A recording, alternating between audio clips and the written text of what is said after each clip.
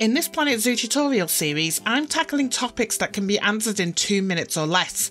Today's topic, using the Steam Workshop. To download a blueprint, go to Steam, click on the Community tab and search for Planet Zoo. This will take you to the workshop page.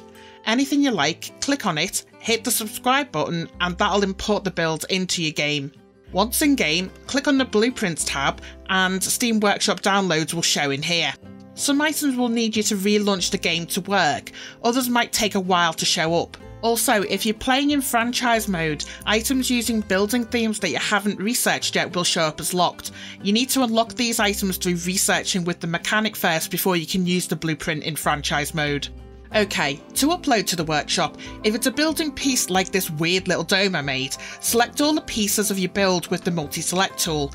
Then in this tab, select Save Selection as Blueprint, add a name, description and any tags that will reflect what your build is, and create Blueprint. This will save the item as a local blueprint. Just bear in mind blueprints are limited to 4,000 pieces. To get it onto the workshop, go back into Blueprints, find what you want to upload and click this icon to upload to the workshop. Then you need to go through the same process to name and add a description and hit Create Workshop Item. When it's uploaded, be sure to go into the blueprint in Steam and in the owner control sidebar, make sure this is set to public so others can see your work.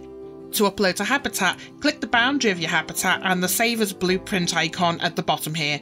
This will take you through the same process as before.